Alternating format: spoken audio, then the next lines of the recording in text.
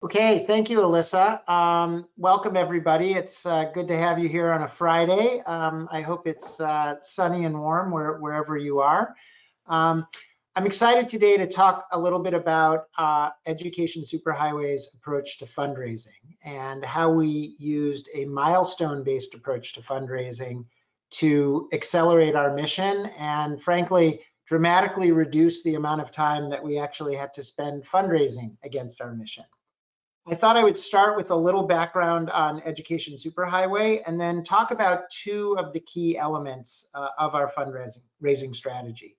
The first being raising money against milestones, as the title suggests. But I also want to talk a little bit about our fundraising map and how we thought strategically about which funders to approach as part of our mission. So to start with a little background on Education Superhighway. I founded Education Superhighway in 2012. Our mission has been to upgrade the internet access in every public school classroom in America. And we took on this mission because we believed that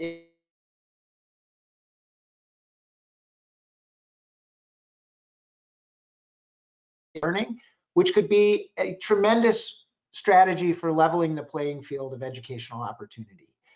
In essence, our theory of change was that if we wire all the classrooms in America to high-speed broadband, that students and teachers would begin to take advantage of technology to enhance the learning process, whether by personalizing learning, by making learning more engaging, by giving students access to learning opportunities that they wouldn't have otherwise had because of their location, and effectively to make it so that it no longer mattered what zip code you were in terms of the opportunities that you had.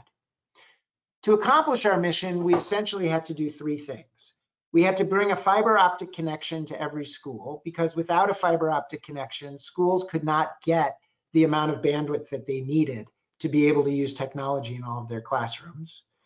We had to put a Wi-Fi access point in every classroom so that students could and teachers could use technology from their classroom and no longer have to go to a computer lab. And finally, we had to dramatically lower the cost of broadband for school districts.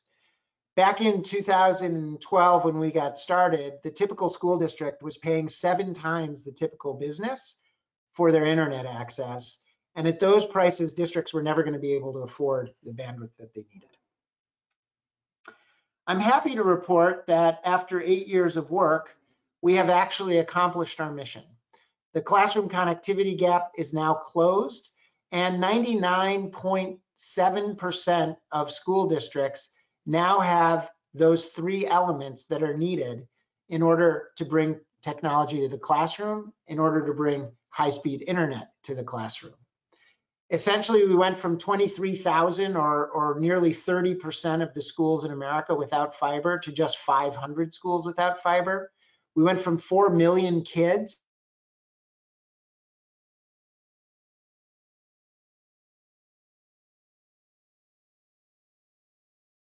22 megabit.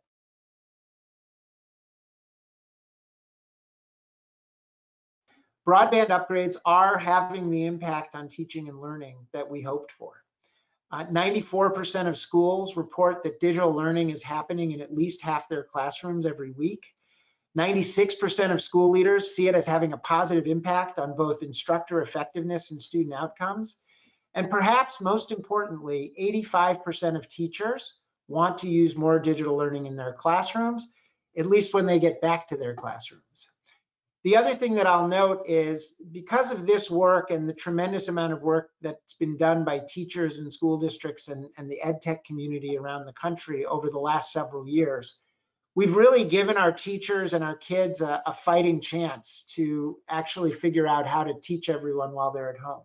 There are digital divide issues standing in the way. And of course, the spring was a big shock to the system, but I suspect that we'll start to see better and better digital learning and remote learning going on as we start classes this fall. Okay, so that's a little bit of the sort of history of what our mission was and where we've come from. I'm going to turn now to talk about our approach to fundraising. So our strategy for fundraising was really predicated on 4 key elements. The first was setting a finite goal. When we started, our mission was to upgrade the internet in every public school classroom in America. Well, there were only 100,000 schools in the country, and so we had a finite goal of upgrading those 100,000 schools. And I'm going to talk a little bit about why that was important to our fundraising process. Second, we raised money in rounds tied to milestones. Most nonprofits that I've had experience with raise money on an annual basis based on the pipeline of funding opportunities that they have. We took a different approach, which was essentially to say, what are the next set of milestones that we want to accomplish, and what's it going to take from a funding point of view to achieve that? And I'll walk you through how we did that. The third thing is we quickly understood which funders to focus on. This is the fundraising map that I was talking about. And finally, we developed a strategy to involve scale funders in our mission. And for that, I mean governments and large corporations that had a vested interest in our mission. What's important to know about these folks, though, is that the money from these organizations did not come to Education Superhighway. We used these organizations to actually drive the mission through either funding or how they engaged directly with school districts. And I'll talk a little bit more about that as well. All right, before I go into the specifics of these things, I want to make sure that everyone has the context of what we did from a fundraising point of view over the last 8 years. We essentially did 4 rounds of fundraising, and I call them our seed round, our Series A, our Series B, and our Series C. And partly that's the language of venture capital. And before I started Education Superhighway, I had started a number of for-profit startups. So this was partly, we did this because this was the only way that I knew how to raise money historically. So 4 rounds of funding, the first right when we got started, the second a year later, once we had a plan of how to attack the problem. The third, about a year and 3 quarters after that, once we had figured out sort of our initial strategies and piloted things and knew where we were heading, and in particular to drive policy change. And then our last round of funding after we had achieved policy change in 2015. And I want to point out that the $50 million we raised in 2015 has meant that I have not had to do any fundraising in the last 5 years. And that has been incredibly important because it's meant that both I and the entire Education Superhighway team has been able to focus on getting the work done as opposed to focusing on how are we going to pay for the work in the coming years. So that gives you the context, and I'll come back to this slide from time to time throughout the presentation. Okay, so finite goal. As I said, a key part of our fundraising strategy was that we had a finite goal, and having a finite goal makes it easier to actually attract funding. Why? Well, first of all, funders I've found prefer to invest in outcomes versus programs. They would much rather buy the fact that they would much rather invest in the idea that we're going to connect every school in the country than a program that says, well, we're going to provide technical expertise to help schools upgrade their program. They want results, not just process. Of course, process and programs are incredibly important.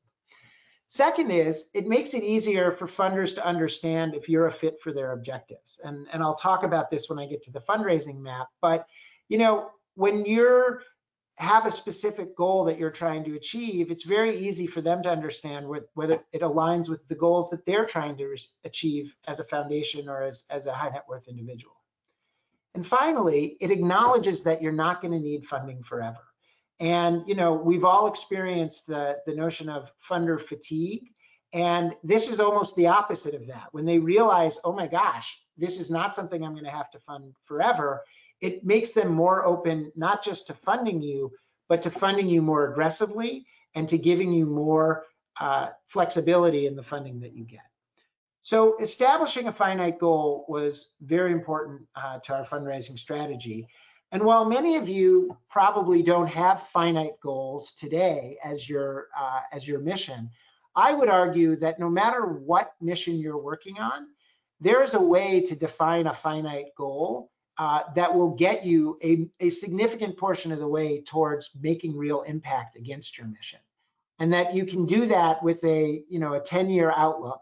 And if at the end of that 10 years, when you've achieved that finite goal, you're still energized, your team's still energized, and your funders are still energized, you can always pick another finite goal for the next 10 years to go after. And it really is a game changer, not just for fundraising, but also for the talent you can attract, the way you manage the organization, and it really can be an accelerant in pursuing your mission. Okay, so that was part one. Part two was that we used a milestone-based approach to fundraising. So what do I mean by that? Well, I believe there are four key differences in a milestone-based approach to fundraising versus an annual budget approach to fundraising. The first is, what are you focused on? So with milestones, you're focused on outcomes, as I was talking before. With annual budgets, you tend to be focused on programs, like what do we need to fund the programs that we want to execute this year? The second thing is, with a milestone-based approach to fundraising, you can use what I call clean slate budgeting. In other words, the way we would do it is we would say, okay, what are the things that we want to achieve in the next 18 to 36 months? And what is the budget that we need to actually achieve those things? As opposed to the typical nonprofit that's really focused on annual fundraising, you start with your pipeline. You start with, how much money do we think we can raise, and therefore, what can we do based on that? It's a very different approach to things. The third thing is that instead of fundraising every year for your annual budget, when you use milestones and you think about them as sort of a 2 to 3 year period, you have a lot of opportunity to do multi-year fundraising, which is really powerful, as we all know. And finally, the other difference is we did all of our fundraising in sprints. 3 to 6 months before we were going to achieve whatever set of milestones we were working on, we would begin the process of our next fundraising sprint, of planning for it. And generally, it took us around 3 or 4 months to get the fundraising done. And then we were set for the next 2 to 3 years, versus the more typical approach where, frankly, you're constantly fundraising. So what are the benefits of this? Well, I really think there are 4 key things that have happened for Education Superhighway as a result of taking this approach. The first is we've spent dramatically less time fundraising, and it's cost us a lot less. I would say overall, I have spent less than 10% of my time over the last 8 years fundraising, and it's probably closer to 5%. And in addition, I did not have a development team. The only person that did fundraising at Education Superhighway was me. Now, contrast that with your typical nonprofit where the CEO or executive director probably spends 50 to 75% of their time fundraising and probably has a significant investment in a development team. It's a big game changer. The second is it gives you strategic and operational flexibility. When you're fundraising against milestones, donors are paying for outcomes. And when they're paying for outcomes, they tend to give you a lot more flexibility and frankly, a lot more unrestricted funding to achieve those outcomes. As opposed to when you fundraise against programs, they're expecting you to execute those programs, whether they're working or not. And I'll talk a little bit about that. The third is it gives you the ability to make strategic hires earlier on. When you have 2 to 3 year visibility around your funding, and you know you're going to need that, say, a chief operating officer or a data scientist or some position that you really want to hire but may not have the ability to do in your annual budget, when you know you're locked in for a couple of years, you can plan those hires and you can make them earlier on. And it also gives you better stability for talent. When talent knows that you have several years of funding in place, it's much easier to attract people when they don't have to be worrying about, is this job going to be stable? So I do think there are a lot of advantages to this. And so now what I want to do is sort of walk you through how we did it. Okay, so as I said, we had 4 key rounds of funding, and these were really the key milestones that aligned with each of them. Our seed funding was all about raising the money we needed to both identify the root causes of the K-12 digital divide and to develop a business plan or a strategy for how we were going to attack those. Our Series A, once we had our strategy in place, was really about getting it going, getting it started. So we have had a huge strategy around leveraging data to drive our mission, both in getting policymakers to act, understanding the scope and where we need to focus for our direct service programs, and also using data to scale our impact by enabling people to do upgrades on their own. So we needed to collect that data so that we could do those things with our Series A funding.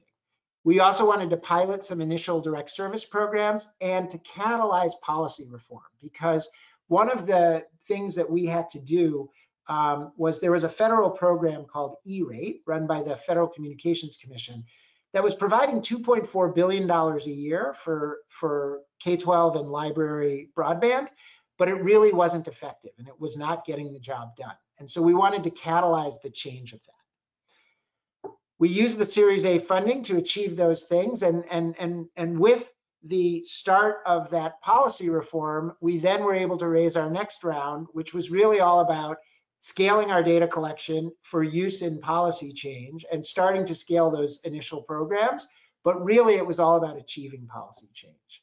And then our final round, milestones, was about actually accomplishing the upgrades. Once policy change was done, which was the catalyst for our Series C, we then were able to focus on, say, okay, our next goal is to upgrade every school and to engage state government as our catalyst and our distribution channel for doing that. So those were the 4 sets of milestones that tied to our different fundraising rounds. All right, so how do you develop a milestone-based budget? There really are 3 steps. Step 1 is setting your outcome and programmatic goals. Step 2 is defining your program milestones. And step 3 is building a detailed budget to meet those program milestones. So let's walk through each of those. At Education Superhighway, and I'm going to focus on our Series B financing, which was that $10 million financing that we did. And really there were, this goes to sort of our outcome and programmatic goals. So we had 4 problems that we knew we needed to solve. We had an information gap, we had an expertise gap in schools, we had a procurement gap where schools were paying too much money, and we had a policy gap with this E-rate program not having enough impact. So we had 4 outcome goals for our Series B financing. Number 1, we wanted to build a national database of school internet infrastructure. Why? Because we knew that that would help us with the advocacy work we were doing. We knew that it would help us focus on where we needed to do direct service work, and it would help us create some of the tools that we knew we needed to drive the cost of broadband down. Second, we wanted to provide technical and procurement expertise to districts. Third, we wanted to create this price transparency tool and aggregate demand as a way of driving prices down. And finally, we wanted to spend a lot of time advocating for E-rate reform. And then you can see below, I'm not going to go through them all, but then we had the specific programs that we wanted to do to achieve those outcomes using our Series B financing. So that was the first step. Just understand what are the key outcomes that we're trying to do and what are the programs that we want to use to implement those. The next step is setting milestones for your programs. And this is a very detailed slide, but it shows you essentially what we did. So for each of those outcome goals, which you can see on the left side of the slide, we then set programmatic objectives and what we were going to achieve in each of those programs, basically quarter by quarter or half by half over the next 2 years. So this gave us a lot of clarity about the specific things we were trying to achieve in order to deliver on those outcome milestones that we were raising our Series B fundraising for. And when I say all this, this is all philanthropy. This is not something where investors were getting a return on their money. So you can see the kind of detailed stuff that we went into. From there, we then built a budget. And this we were able, like most of you, most of our budget was really around people. And so based on the things that we needed to do, we were then able to say, okay, how many people do we need? What kind of people do we need to execute those programs and build up our budget? And then, of course, there was some additional stuff that we needed to fund as well. But this gives you a sense of the kind of details that we went through and how we sort of laid it out going forward.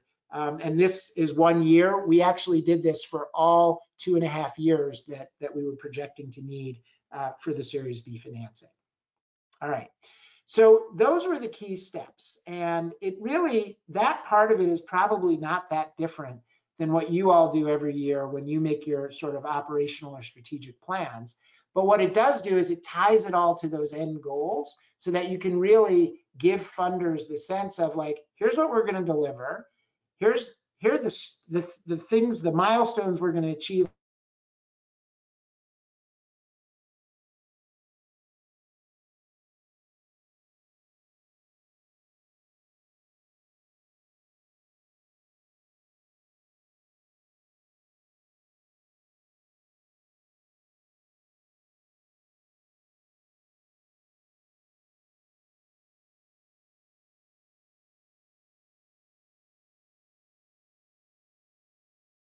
I think we're experiencing a little technical difficulty, so hold on just one moment.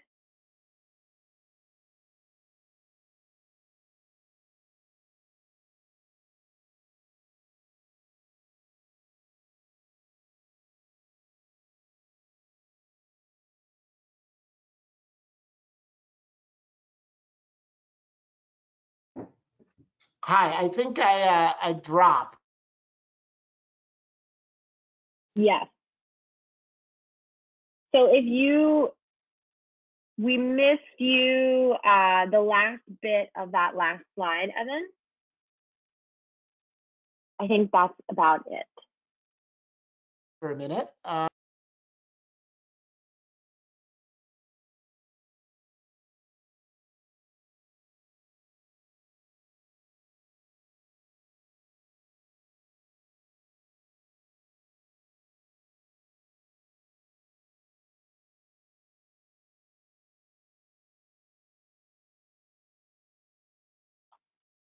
Okay, just a moment.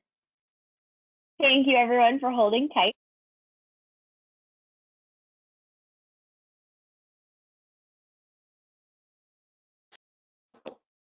Can you hear me now?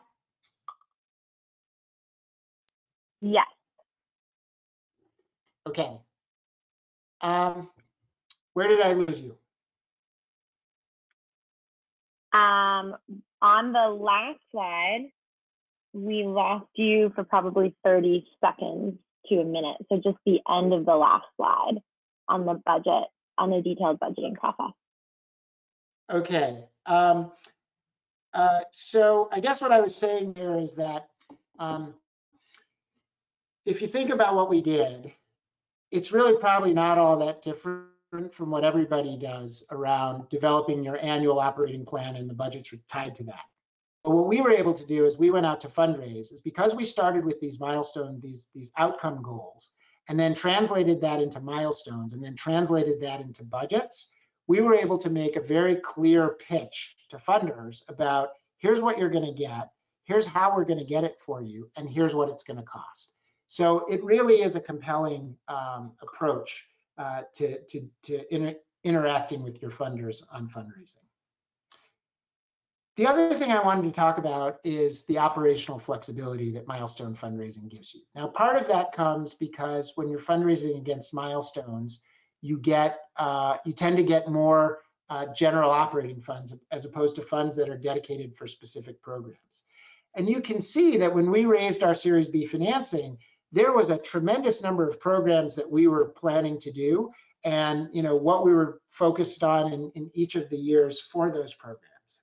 But what I'll tell you is, because of this approach that we took to fundraising, we were actually able to start doing some of these things and then kill a lot of the programs. So as we quickly learned what was and wasn't working, we were able to basically say, okay, we're not going to put money against those objectives. We're going to put it against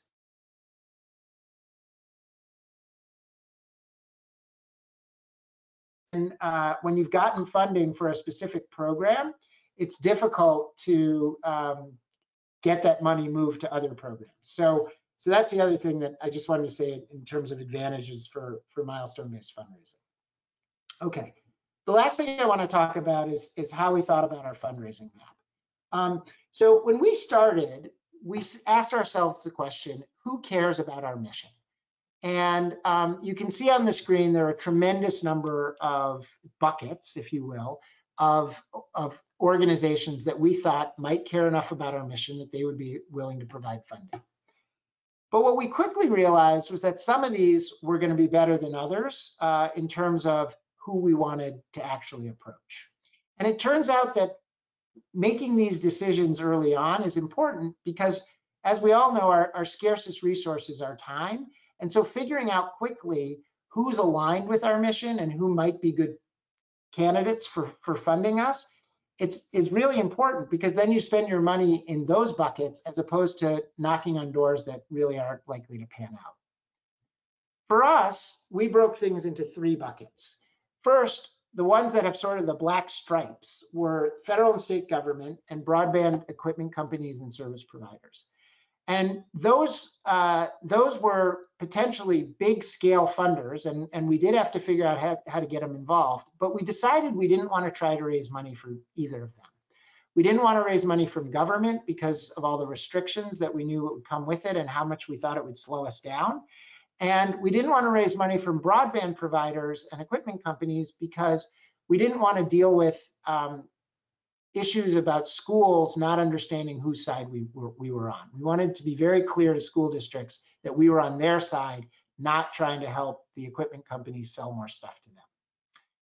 The second bucket was foundations focused on more effective government because of the policy change we were going to do, and ed tech companies.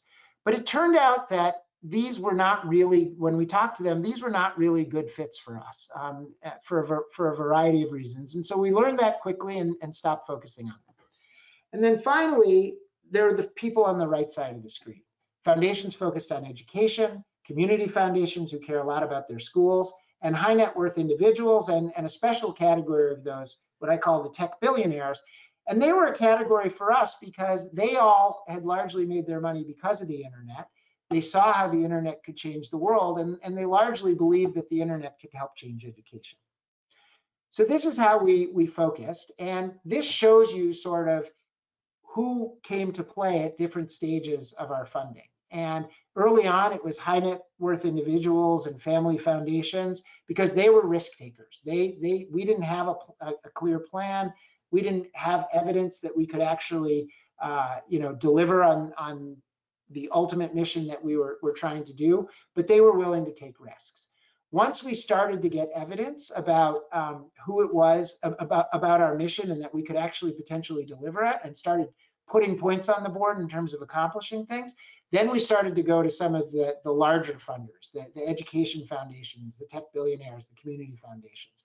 And so you got to think about like who your target should be as you go along in terms of your mission. The other thing I'd say about this is you have to really think about the timing of your rounds, not only being about the milestones that you're achieving and when you're going to achieve them, but also around catalysts. And for us, we were able to really use catalysts that were happening to drive the timing of our fundraising. So in the beginning, we had this meeting at the White House that launched our work. And that was sort of the catalyst for us saying, okay, let's go raise enough money to do a business plan. When we actually launched our national school speed test to be able to sort of characterize and give data on how big this was, that was our Series A catalyst, because we got some credibility from the Secretary of Education and the chairman of the FCC. Our $10 million round came after President Obama announced a national initiative to actually solve this problem. It was great to walk into funders' offices and say, hey, the president just said we need to solve this. The government's on board. Now we're the guys to help do it. So we need funding to get that done.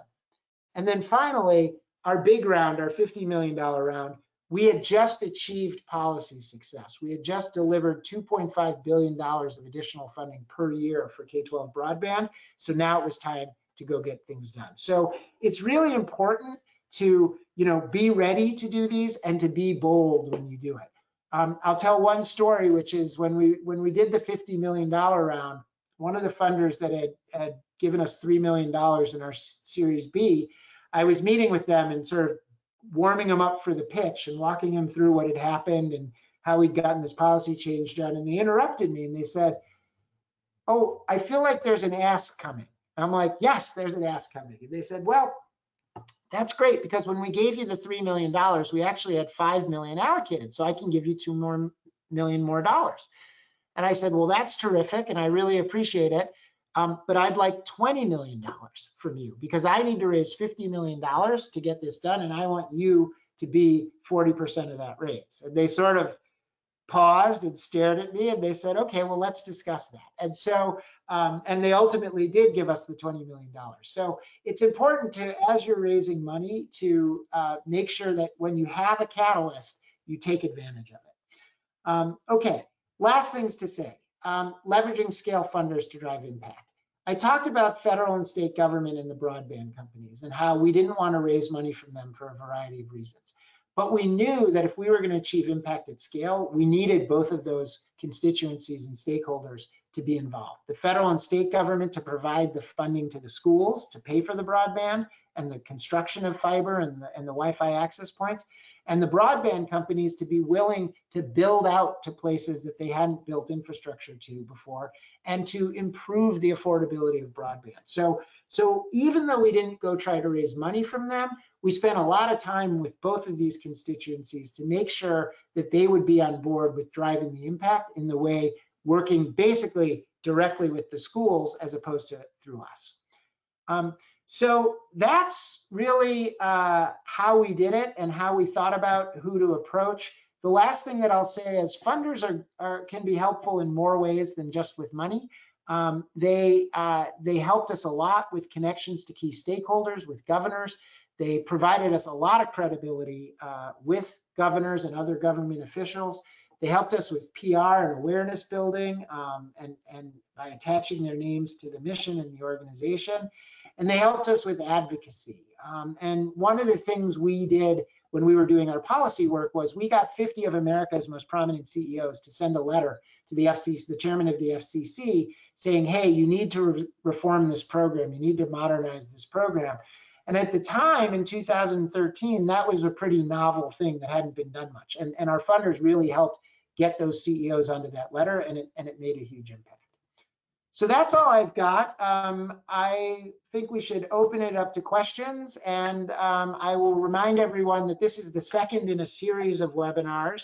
The first was how to use data to drive impact. That's available on demand on our website, and the next one will be how we leverage government partnerships to achieve scale next Friday. So with that, I'll turn it over to you, Alyssa. Okay, thank you very much. To start off, Evan, we have a question about some no's that you received. As a fundraiser, we all get a lot of no's. Could you talk about how you, if it ever happened, got a no and then turned it into a yes?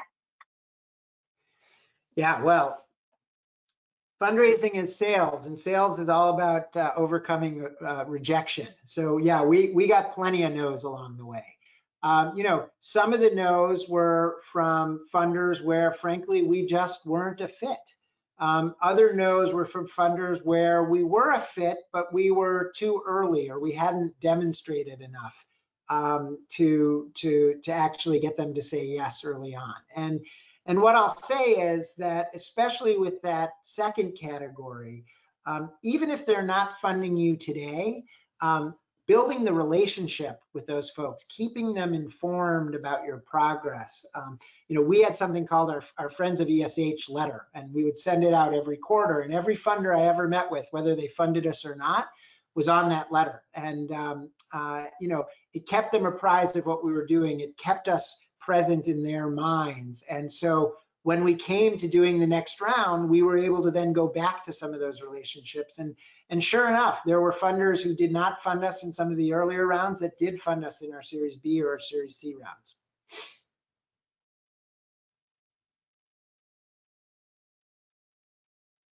All right, thank you very much. I do have another question. Just a moment here.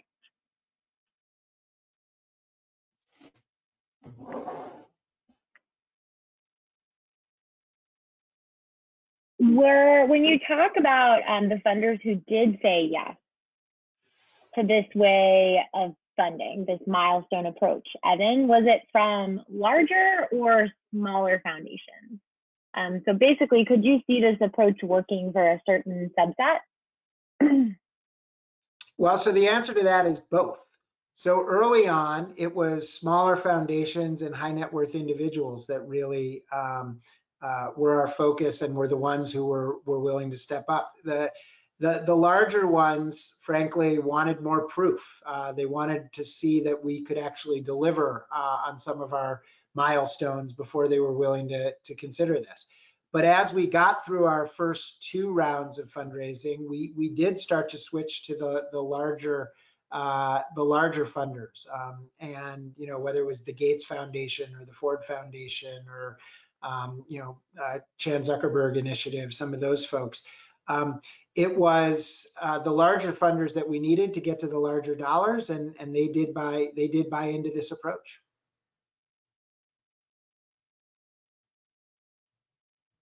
Okay, thank you so much. Another question that came up from the audience was, if you had to go back and do this again, what might you change or what might you refine to this approach?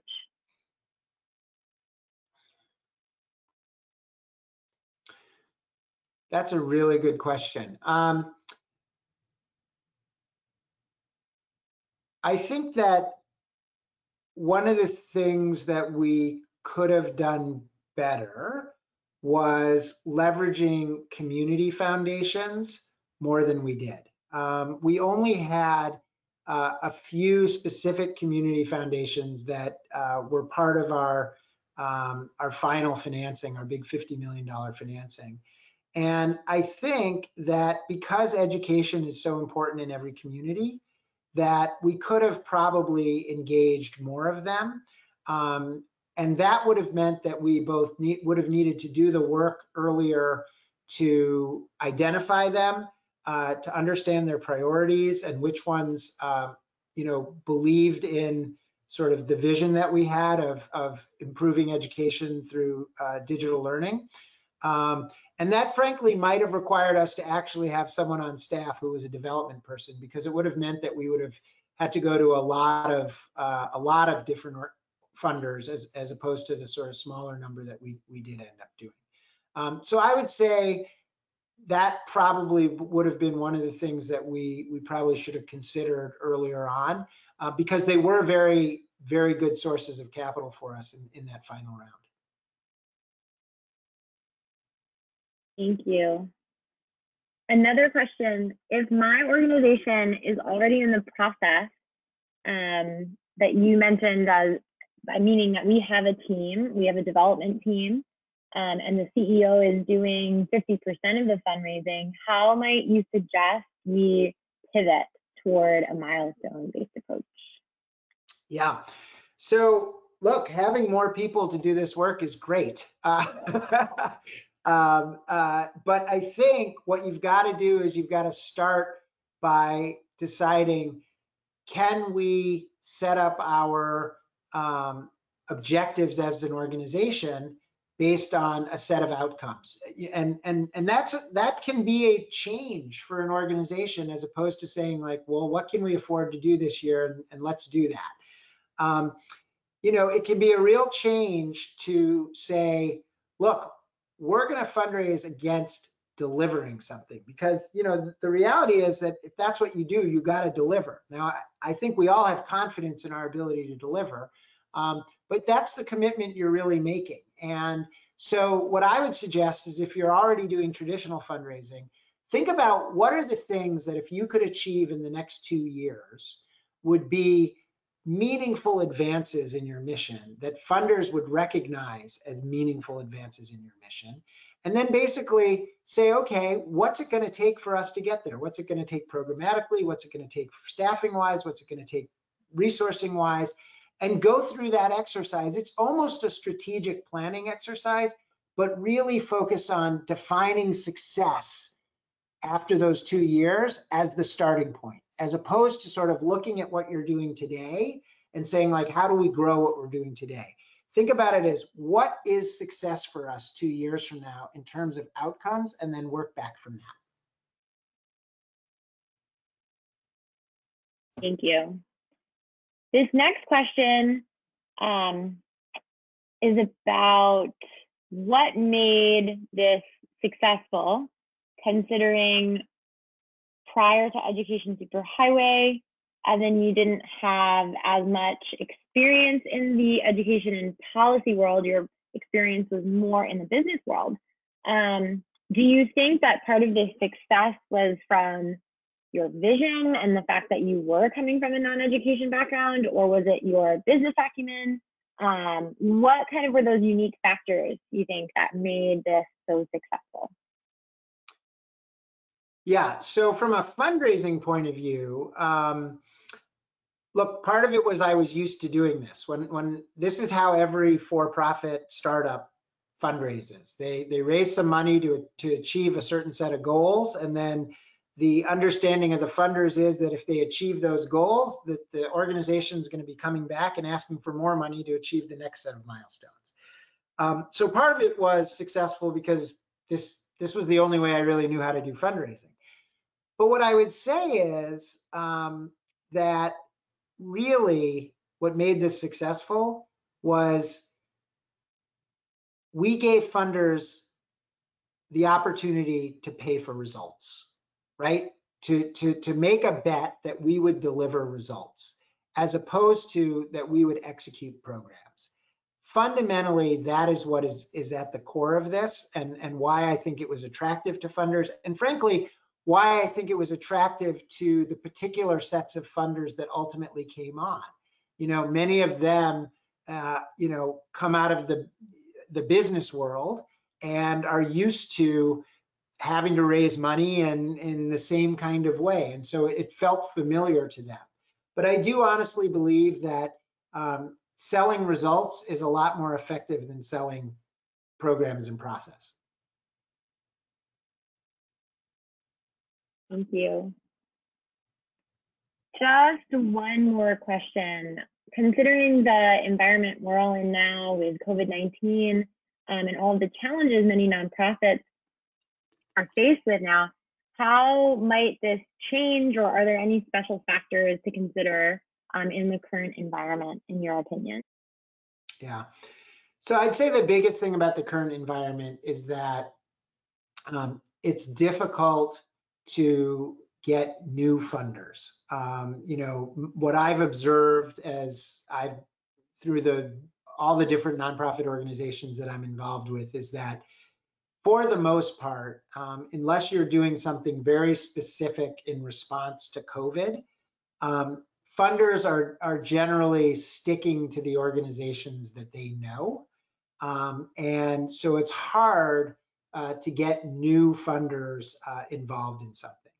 Now, that being said, I do think that the best way to get a new funder involved in something and get them excited about something is if you can paint a vision for them of an outcome that you're going to deliver that they want.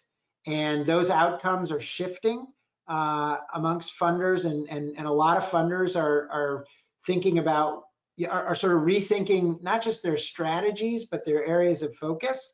And so understanding what funders are doing today or how they're reevaluating their priorities may give you an opportunity to find new ones. And again, I think that the folks they'll be most attracted to are the ones who, you know, are pitching them on delivering outcomes as opposed to executing programs. Thank you. So you mentioned, Evan, that funders pay for results.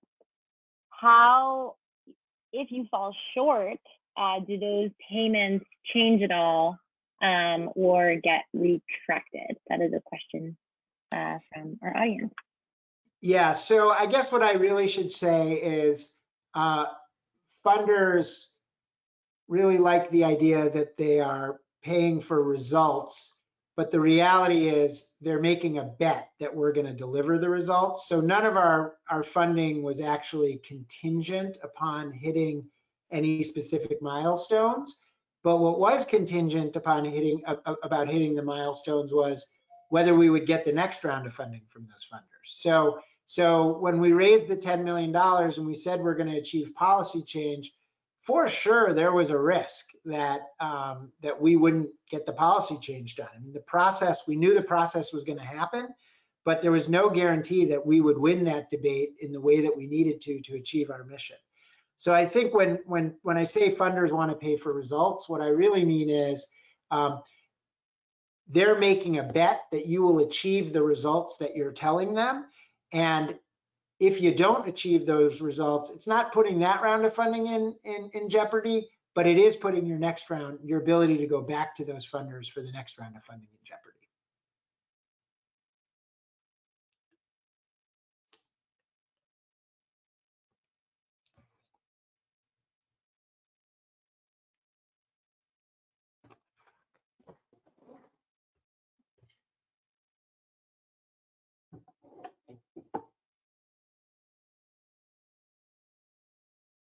Alyssa, are you there? Oh, yeah. Sorry about that. I think I was on mute. I said thank you so much. I don't think we have any more questions, but we can, oh, I do see another one just pop up. One more, Evan. How definitive were your timelines? And did you put a date on when you would see policy change? So generally speaking, our timelines were 24 to 36 months. You know, so our budgets were built around definitive timelines until we got to the last round when we had a 5-year timeline. Generally, I'd say they were 24 months. And yeah, we said this is what we're going to achieve in 24 months. And sometimes we achieved it faster. Sometimes we didn't achieve all of our milestones, but there was always at least, you know, one of the big milestones that we were focused on that got done and became the catalyst for the next round. Thank you. If there are no more questions, we can, oh, we did get another one. If the organization's mission is a really large mission, how would you recommend focusing it in order to do this type of milestone-based fundraising? Yeah, I think it's a great question. So let's take an example of our mission is to solve world hunger. Well, one way to focus that would be to say, actually, our mission is going to be to solve hunger in San Francisco, right? That's going to be our first finite goal. And, you know, as part of that, we're going to learn a lot of stuff and we're going to develop strategies and stuff that could then be replicated elsewhere. But our mission is to solve hunger in San Francisco. So limiting something geographically is one way of doing it. Another way of doing it is to say, okay, if our mission is to solve world hunger, what is the single most leveraged thing that we could get done in the next 10 years that would actually make the most difference to solving world hunger over the long run? And maybe the answer to that is, you know what, if we could invent a new superfood in the next 10 years that had 10x the nutrition value of anything that's out there today, that would be a game changer, even though world hunger won't be solved, but it will make such a major step forward in things that it would be a game changer, and it's something we believe we could do in 10 years.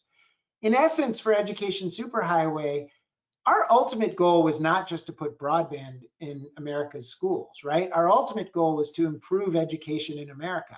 But what we said was the single most leveraged thing we can do to make that happen is to make sure that students can access digital learning, and that will be the catalyst. And the way we do that is to get broadband into every school. So we essentially did what I just described. Like, the ultimate goal is not just to have broadband in every school. The ultimate goal is to make education fairer, more equitable, and more effective for every student in America. And our decision was that the most leveraged thing we could do was to fix the broadband problem to move that mission forward.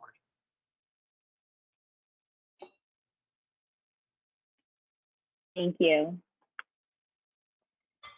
Everyone, thank you so much for joining. If any last questions pop up, feel free to type them in the chat. Otherwise, we would love to have you on our webinar next Friday, Government Partnerships, presented by our State Engagement Director, who worked with governor's offices and state departments of education across the country. And then our first webinar, Put Your Data to Work, is on demand. Thank you all so much for joining, and I hope you have a wonderful day. Bye-bye now. Thanks, everyone.